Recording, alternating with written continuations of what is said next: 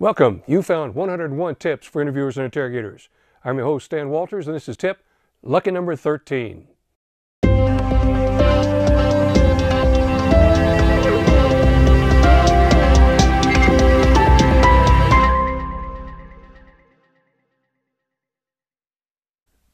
Tip number 13 for our series on 101 tips. Never use the tactic of suggesting to the subject that they could have forgotten what they have done. You know, saying, is it possible that you did it and you've forgotten this because you drink or because you use drugs? There is a significant empirical evidence. You can convince people that they have committed acts which they have not done. It's called memory distrust syndrome. Now, I know I'm going contrary to many other training programs and courses teaching use that as a viable tactic. But let me tell you, the empirical evidence is going to overwhelm you, and you could lose that case. You could lose that statement. So never suggest, could you have forgotten?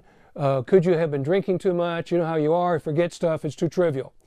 What can happen is the person will doubt the memory and you can contaminate the statement. Then when you hear the information back, you're actually picking up an echo. You're thinking you're getting genuine information when in fact all that's happening is a person's repeating the information back to you that you suggested.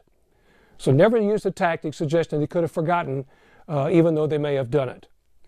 Please be sure to subscribe to the YouTube channel here, The Lie Guy, so you get more of the 101 tips for interrogators. Connect on Facebook, LinkedIn, Instagram, Twitter. I'd like to hear your comments below about memory issues, how you've dealt with subjects that have problems with memory in their interviews and how you've tried to overcome that. Please share this with other folks and encourage them to sign up for the channel so they can participate and get all the 101 tips. See you back on the next one when we go through tip number 14.